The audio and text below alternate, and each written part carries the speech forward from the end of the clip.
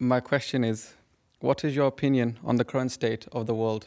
You see, if people did not recognize their Creator and their Lord, their Allah Ta'ala, and did not discharge their duties towards Him, and what Allah Ta'ala has told us to do, if they did not do it, then the world is fast going to doom itself.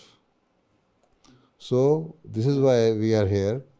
We have to let the people understand that if you did not practice what Allah Ta'ala has said, if you did not change yourself, then this is going to be your fate. And only those will be saved from this sad end of their life who will remember Allah Ta'ala.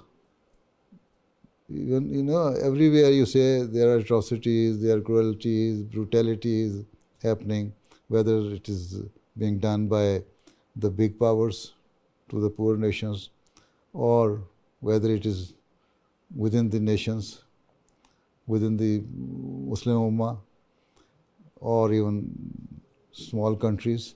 So everywhere there is chaos. We have to let them understand what are their duties.